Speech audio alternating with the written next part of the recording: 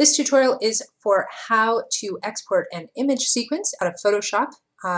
So I have some animation here, and what I want is I want a sequence of numbered images rather than like an MP4 video or something. So the first thing that you want to do is you just want to make sure that your work area here on the timeline is set to the area that you want to export, right? Sometimes the background layers that you put in, they go kind of farther out than your actual animation.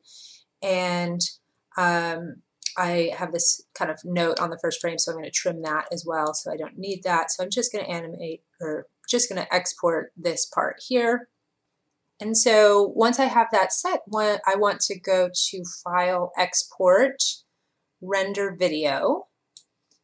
And then this little dialog comes up, and so you want to give your sequence a name and decide where you want it to go, right?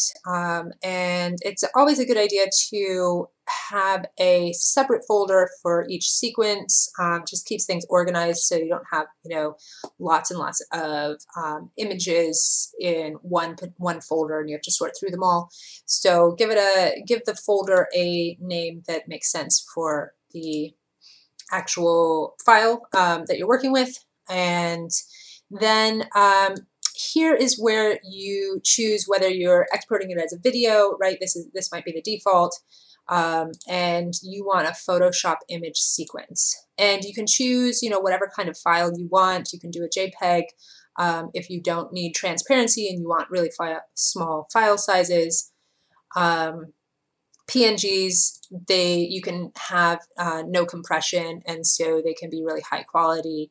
And if you need a transparent background, you can do PNG with an alpha channel, or you can do a PNG without an alpha channel. So, so this part here just says how many digits your sequence number is going to have. So if you have a long frame, you might want more. I usually just let it be at the default of 4. And double check your document size and is correct, your frame rate is correct. And then this here, you want to make sure that this is on the work area. That's what we previously defined, right? And so we're just going to export those frames in the work area here. And then over here, this is where you would, if you wanted to have a transparent layer, you could choose to have an alpha channel that was straight, or it was pre-multiplied with black or white.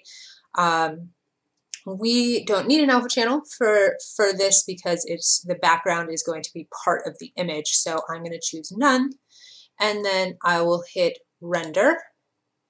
And I've already rendered this, so I can just replace that. And then it's going there. And then if I go and look at my image sequence, here we go.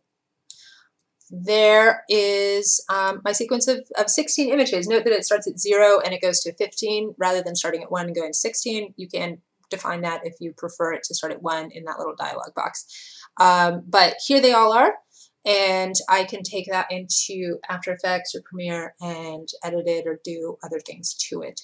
So there you go. That's how you do it. Quick and easy.